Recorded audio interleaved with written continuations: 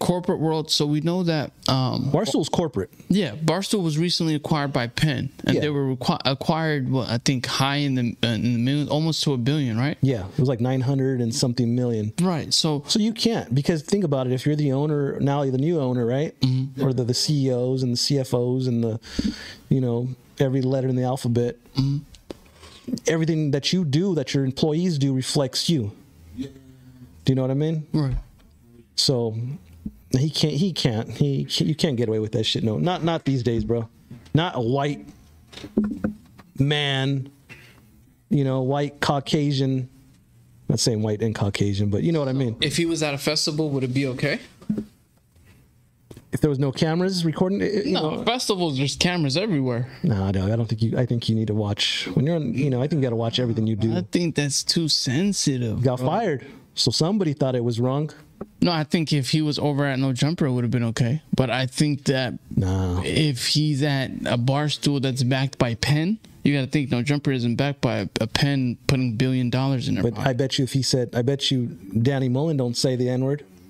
Even in singing a song in No Jumper being filmed. Guarantee it. I guarantee Adam won't say it. Yeah, you got a good point. They won't say that shit. They won't. But let's say a clip floated of them unintentionally. Well, I know Danny Mullen said it. He's been busted on camera. I was like, I think I heard that situation. But say they're at Coachella, they're off the shroomies, and they're just chilling, and my nigga comes on, and then they just start, my nigga. What are you mad at them? Content. It's like, oh, not the way if they chop it up, and he just says N. Mm-hmm. You know what I'm saying? It's like the go back to the American Cholo. Okay. You know, with the whole, you know, the coon thing. Mm-hmm. You know, that was a edited video that made him look bad. Right. Absolutely. You know what I'm saying? They could do the same thing with Mintzy, dropping the N word, and especially with AI right now too. And then you know, being that he's backed by a big business, they don't give a fuck. They'll fire his ass. They'd rather fire him now than deal with the backlash. Exactly. Like, we did something. There you go. You people should be happy now. You know, you people with maybe, I don't know, the NAACP or some shit. You know what I mean? Yeah. You just got to be careful with anything and everything you say, Doug. Don't post shit. Don't say shit. Because I just picture a white person at a festival just enjoying themselves, and nigga just comes out of their mouth, and then the song is one of them songs. I'm like, yo, bro, you're good. You're good. You didn't just commit an ultimate crime, bro. Like, nah, man. I think if he was a random, maybe, and no one else was bothered by it, but you represent Barstool. That's a solid point. You know what I mean? He's not just some random dude. That's a solid point. You know what I mean? Let's see what Dave, who is Mr. Barstool Presidente, Mr. You know the rules, one bite only. Let's see what he had to say. Oh, man, so. Oh, shit. That's not what the one. It's one above it. This one. Sports has been out there for a long time. Now, Barstool. Oh, look, he said he raped the N-word. You know what that means, right? He said that shit over and over. They spell it wrong? He just read it. You know, rapping. No. The on the screen it said raping. Yeah, they definitely have to tell. Yeah, they spelled that shit wrong. There's a clip of him just saying it really quickly without all of this shit. There it is. Defends him. Okay. Ben Mintzy, an ex-employee of Barstool Sports, was let go from the company recently after using shout out to the Young Turks on his show. Yayo, double up. Here was Mintzy uttering the N-word that led to his ouster. Bad news. This sucks. Oh, he said, "Get some." Hold on. Was let go from. He said, "Get some yayo, double up, nigga." Slur on his show. Yayo, double up. Here was Mintzy uttering the N-word that led to his ouster. Bad news. This sucks.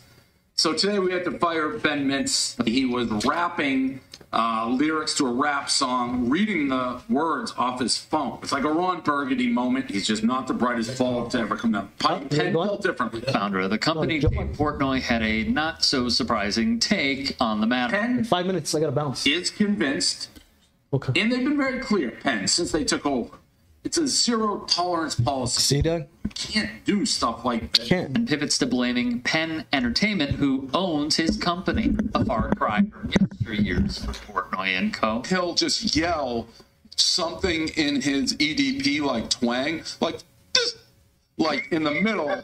There was a hardened criminal, two down. He goes, these things, and then he'll just go quiet for like another 20 minutes, and then he'll say something like, and everybody just kind of look at him. Where he had free reign to spew racial slurs. I still disagree with it, and maybe I'm naive. Mintz would tweet in the wake of the video, "This morning I made an unforgivable mistake slipping on air while reading a song lyric. I meant no harm and have never felt worse about anything. I apologize for my actions. I am truly sorry and ashamed of myself." Bottom line is this. I hate the decision. I don't agree with the decision. Where's the butt? But Yep. it's not my decision to make. See? I would tell the Rupert Murdoch-owned New York Post, Penn paid a lot of money for Barstool, and they have to make the best decisions to protect their business. Exactly what I said, trust brother. And respect Penn CEO Jay Snowden that he makes what he thinks is the right move, and that's all you can ask for.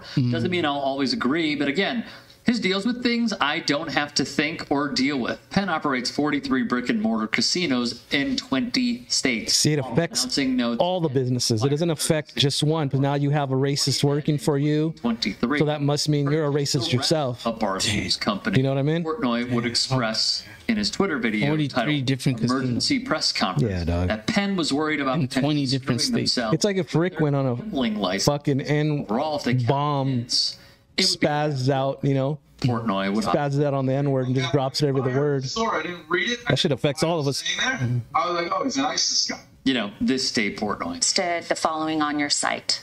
I never condone rape, but if you're a size 6 and you're wearing skinny jeans, you kind of deserve to be raped. Correct. This is I not stand right. by that. I think it's a funny joke. And this state Portnoy, the same company that launched a podcast in 2020 that spelled out the N-word, which came under fire at the time, deservedly so. Yeah, but they weren't owned by Penn yet. I am in good spirit. That's why. I am definitely an idiot, but I am also a resilient one. We'll have a long video tomorrow thanking everyone. Way, way too grateful to be too down. Recent reports indicate Penn's stock plunged from $30 a share to under $27 a share. Wow. Penn's total acquisition of Barstool 551. would cost over $550 million. After this piece by the Post, the stock, at least at the time of this taping, is at $26.12. See, bro? Portnoy would have Now imagine if they kept him. So I get every Tom, Dick, and Harry since this Mintzy thing be like, Prez, you're a sellout. You're a sellout. Hey, Prez, you sold out. Well, as the kids say, no doy. No doy I sold out. You're just figuring that out? I started a company. I sold it the fuck out. Made hundreds of millions, made millions for everybody who grinded and milked.